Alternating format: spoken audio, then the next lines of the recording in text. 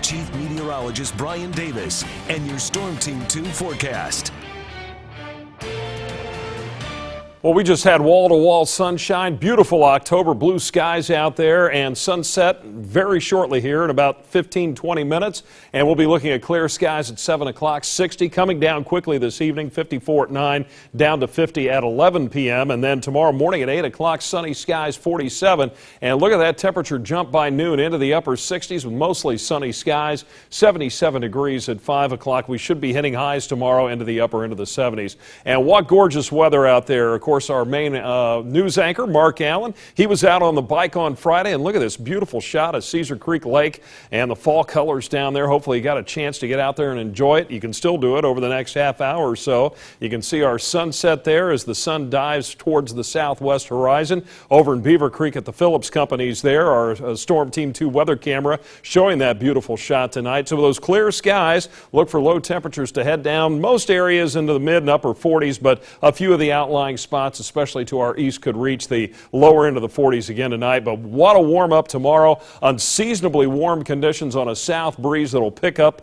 late morning and into the afternoon. Should carry our highs into the upper 70s. Cincinnati, maybe even near 80 by the end of the day, and that'll put our temperatures about 20 degrees above normal. But you can see a little bit of a change over the plain states. That's our next cold front that'll bring us a chance of rain on Tuesday. That high tomorrow of 78 degrees. It'll be pretty close to the record high of 81 back in 1897. And right now, looking at live Doppler 2 HD, it's dry here in the Dayton area. Troy, Springfield, over to Xenia, looking at dry conditions in the rest of the Miami Valley. That's the way it should stay tonight and into tomorrow. We hit a high today of 68 after dropping down to 43. So temperatures today even running a little bit above normal. And right now we're at 64, a west wind at 7 miles an hour, and 65 degrees tonight in Eaton with a light southwest wind at 5. Our weather checkers, mid and upper 60s across the region tonight. In Fairborn, William Nevis 66, Jason Thompson 69 in Brookville. Future track forecast tonight showing the clear skies through the night through 2 o'clock into tomorrow morning at 6 o'clock. Then we'll see a few of those scattered clouds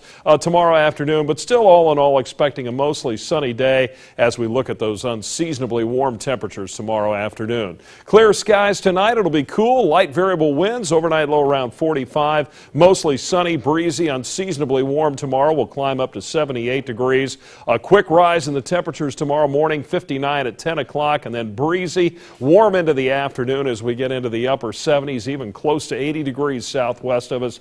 Cooling off a little on Tuesday as the rain chances come back. Could see some showers and thunderstorms, and then a cool down on tap for Wednesday and Thursday, and even chillier by Halloween with a slight chance of showers. So enjoy the warm weather while it's around tomorrow. I'm going to take advantage of it, that's for sure. Yeah, it's going to be hard to work tomorrow with that 70. And you know we're not going to get many more days like that. I'm pleading ignorance to that, so I'm hoping it stays that way. Well, thanks, Brian. Hutch is here with a look at sports. Well, the weather wasn't the only thing put